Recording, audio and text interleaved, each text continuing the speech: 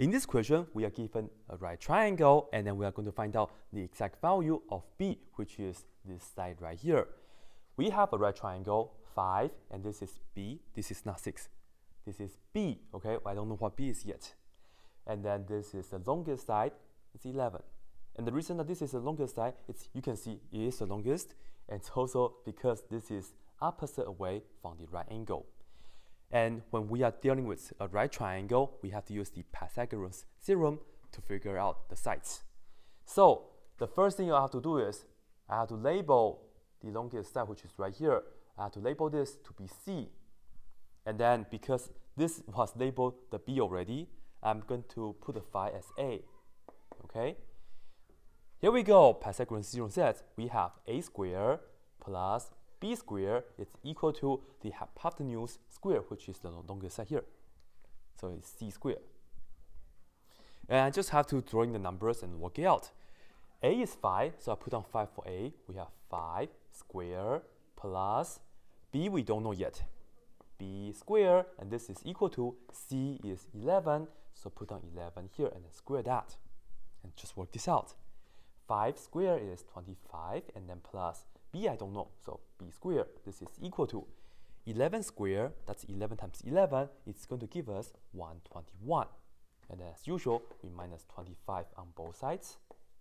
Cancel, cancel, and then we get positive b squared, and this is equal to 121 minus 25. It's going to give us 96.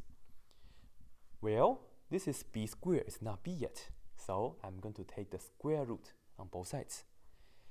Because this way, square and square root cancel. And in this case, I'm just going to take the positive square root right here. Just the positive square root, because this is the side of a triangle, we cannot have negative value. So positive square root of 96, and you can see b is equal to square root of 96. But here's the usual question. Can we simplify square root of 96? To do so, remember, we have to think about what times what will give us 96, and one of the number should be a perfect square. Well, I know 4 works because 4 times 24 will give us 96, and 4 is a perfect square, right? However, I'm going to use 16. The bigger the square root, the better it is because we can reduce a few more steps. Right here, I'm going to break this down as square root of 16, and we'll multiply this by square root of 6.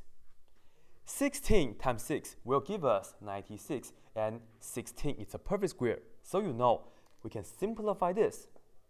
Square root of 16 is just a nice number 4, and then this 6 is chilling in the square root. So 4 square root of 6. This is the b value. That's it.